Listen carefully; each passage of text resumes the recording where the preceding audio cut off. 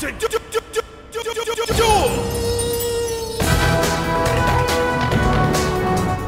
Hey YouTube, Baby Jace here, and I'm back again with another UI video. This time the UI has been updated for Legion. Everything seems to be going well. I like it.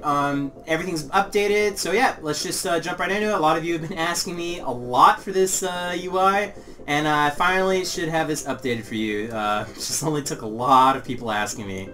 So for this UI to work, you are going to need a few add-ons. You're going to need ELVUI, that's probably the most important thing you're going to need. And you're also going to need Skullflowers UI. Now, I have a link in the description to a Dropbox file which contains Skullflower UI. If you do not grab this, you cannot use my string for ELVUI. It will not work. You need Skullflower UI. If you try to do it without Skullflower UI, you're going to get an error and it's just not going to work.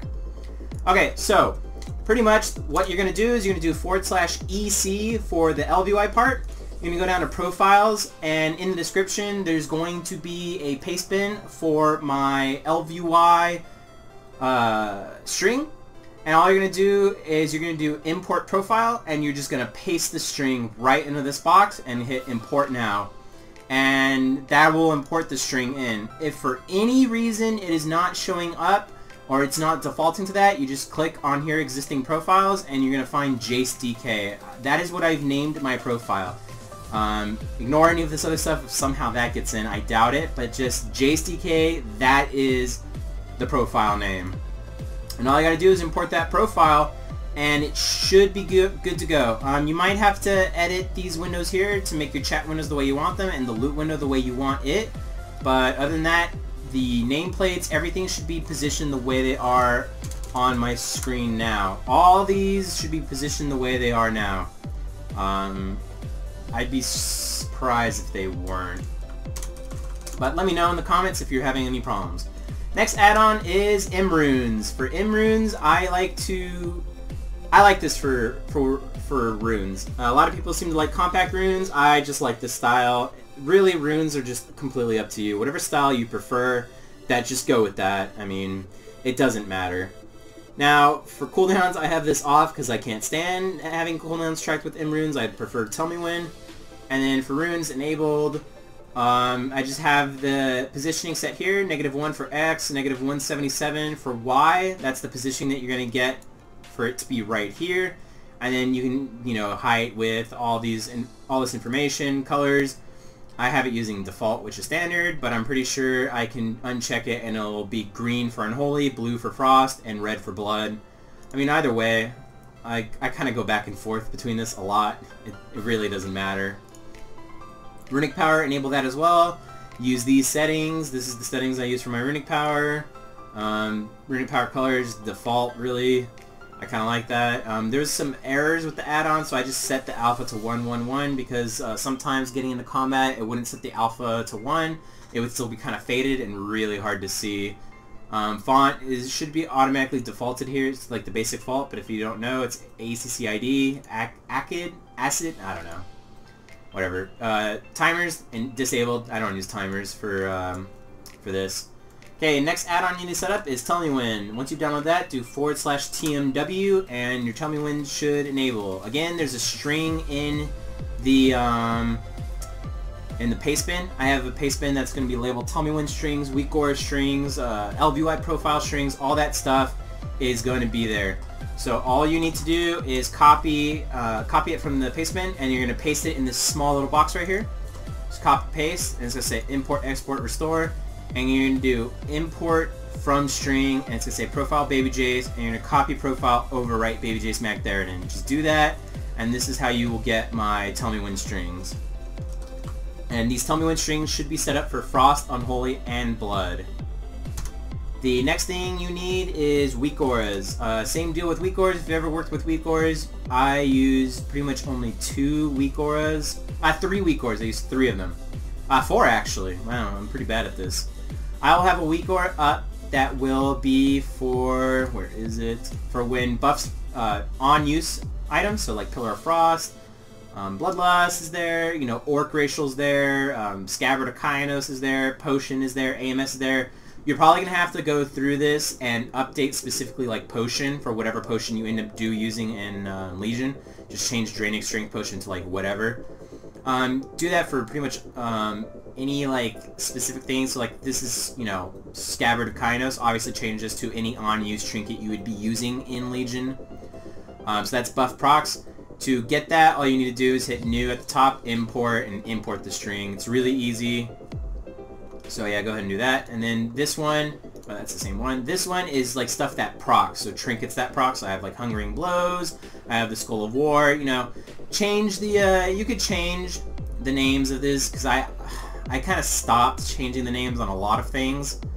So maybe you might want to change the names to actually what they correspond to. Maybe I did actually, I think I might have actually done a pretty good job of changing all the names to what they're supposed to be. Yeah, maybe I did. Nice.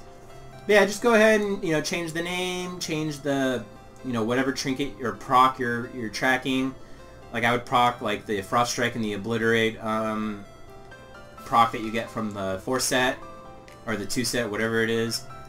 You know, trinkets, the ring procs from when I'm doing like Time Walking, Unholy Strength, you know, stuff like that. Just go ahead and change it to whatever you need it to be. And those are the two, these are the two main WeakAuras I use. Another WeakAura I do use is D&D. Causes this little spinning D&D thing to appear when you are standing in Death and Decay. If you are not standing in Death and Decay, it won't be there. But that's just to let you know that you are standing in it, because Death and Decay you need it to cleave with Scourge Strike. So there's that. And the last WeakAura I use is the Valkyr. It basically just lets you know the time remaining on it and the percentage of damage that you have applied to it. This won't be too big of a deal because you really pretty much don't use Valkyr in Legion, but in case you want that, that will also be in the paste bin. Let's go ahead and grab that. This up here in the upper right is Quicktalents, so just go ahead and grab that add-on if you so choose. This timer thing is just from Exorcist Raid Tools. Go ahead and grab that. I use Bigwigs, but I mean, you can use Bigwigs, you can use DBM, whatever you want, doesn't matter. Set it however you want. That's not like too big of a deal. This DPS tracker is called Details. It's not SCADA, it's not Recount, it's Details. I like it. It's really nice. It is CPU intensive. Pretty sure it's CPU intensive, so maybe if you don't have the best CPU, you might not be able to use it, but I love it. I'm able to like go in here and see stuff like damage, healing, resources. You know, I don't know why you would need resources, maybe I'll disable that, but like deaths, cooldowns, buff up time, debuff up time. Interrupts, CC breaks, res, you know, just stuff like that. I like it. It's really nice.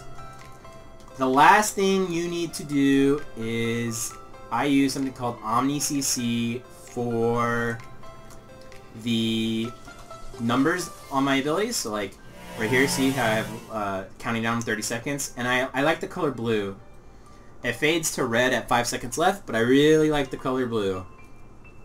So what I've done here is under a minute left, I've used this code 00FFF2.